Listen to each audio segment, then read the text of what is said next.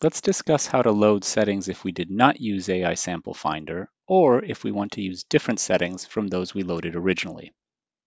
The way you do that in this software, there are two options. One is to load new basic settings for your fluorophores. The other is to reuse the settings from a previously acquired image.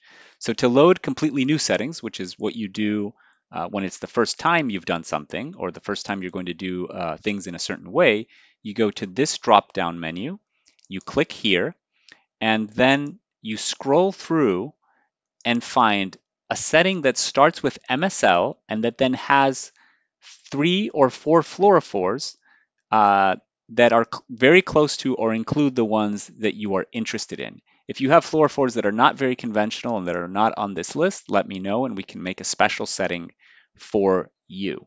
So for example, this particular sample that I have on now has DAPI, Alexa Fluor 488, and a fluorophore that's very similar to Alexa Fluor 594. So that is the setting that I'm going to load by clicking here.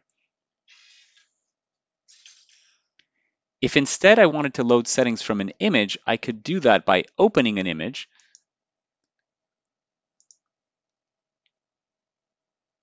So let's see, as an example, I could open, for example, this image. And then I could reuse the settings from this. And the way to reuse the settings is by clicking here. Now, when you reuse the settings, it will reuse everything except the objective. It will not automatically change the objective, but it will change all of the stuff here and things that are hidden there, which I'll show you in a second. So if you click reuse, you'll see that these settings changed. There's some tiling that was engaged, all because that is what this image was acquired with.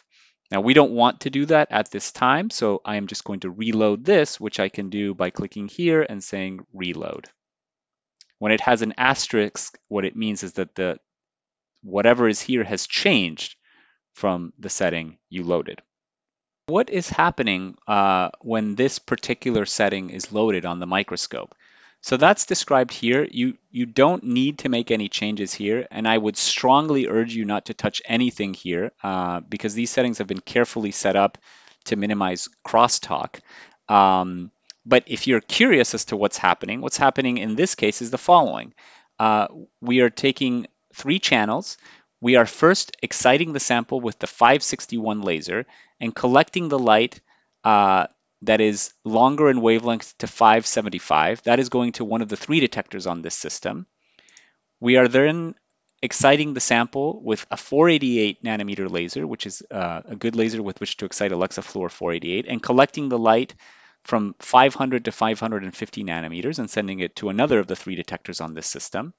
And finally, we are exciting with the 405 laser, collecting the light lower than 470 nanometers in wavelength and sending it to the 3rd detector on the system.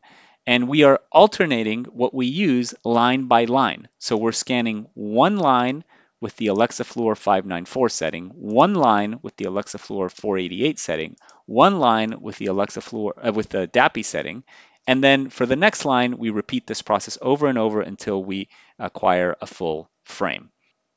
In what follows, we won't need to use this imaging setup, so I'm going to close this. The only exception to that is if you need to do transmitted light imaging, and if that's the case, a subsequent video will explain what you need to click and how to engage transmitted light. For now, we do not need anything, we do not need to adjust anything in imaging setup, so I'm going to close it to reduce the visual clutter in the workspace.